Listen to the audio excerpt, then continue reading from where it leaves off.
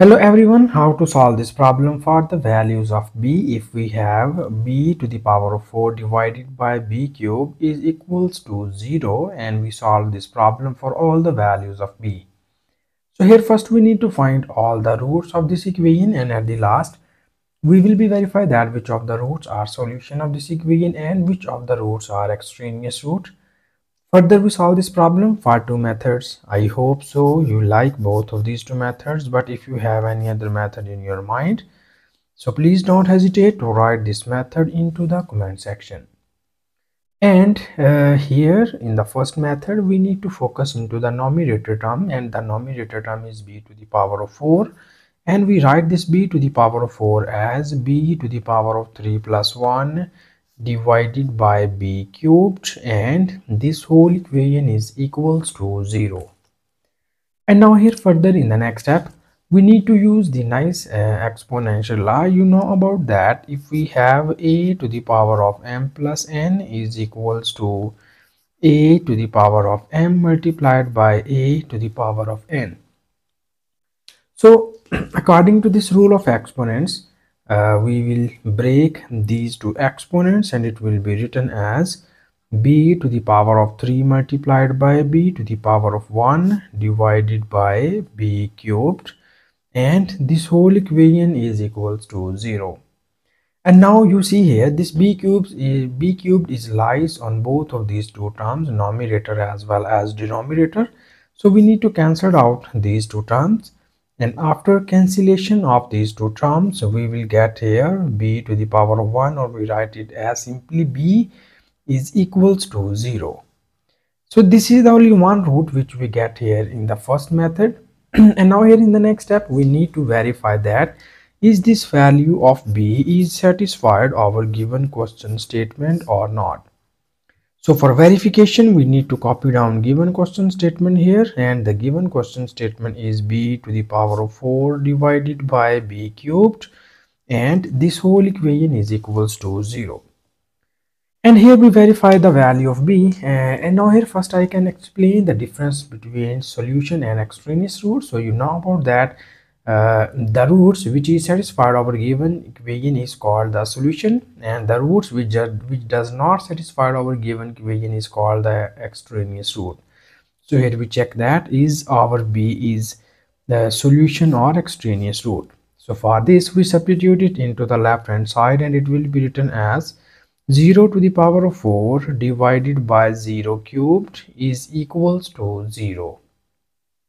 And now you see here 0 to the power of 4 is equals to 0, and 0 cubed is also equals to 0, and this is equals to 0.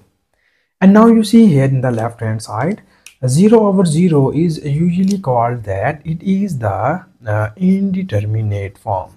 Okay, so our 0 over 0 form be the indeterminate form, or in other words we just say that it is undefined.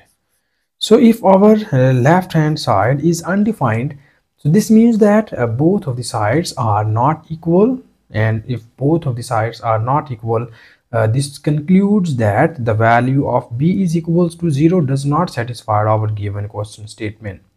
So if it does not satisfy our given question statement, as I can write the difference between solution and extraneous root. So you know that if b equals to 0 is not satisfied, so we call that it is the extraneous root. So we call b equals to 0 be the extraneous root of the given equation.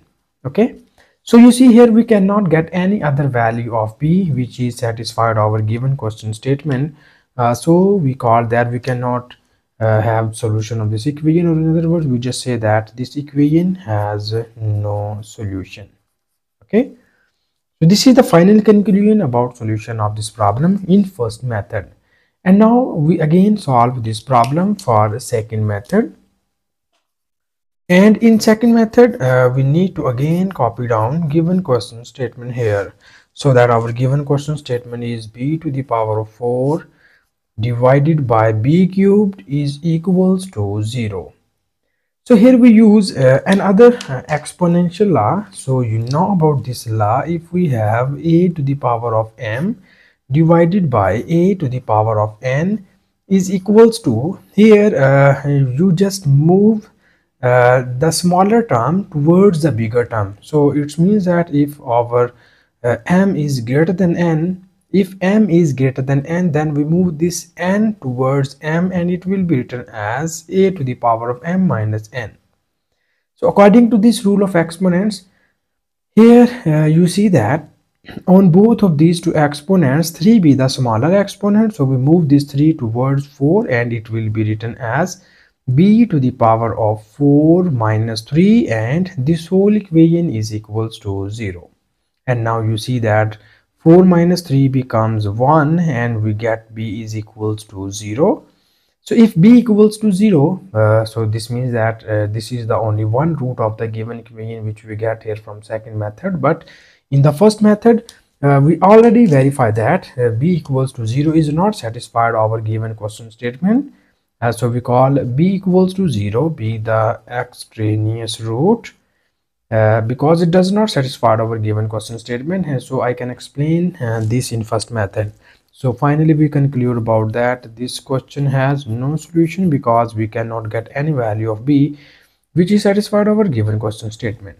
So this is our final conclusion, and thank you so much for watching this video. Please subscribe to my channel for more exciting videos.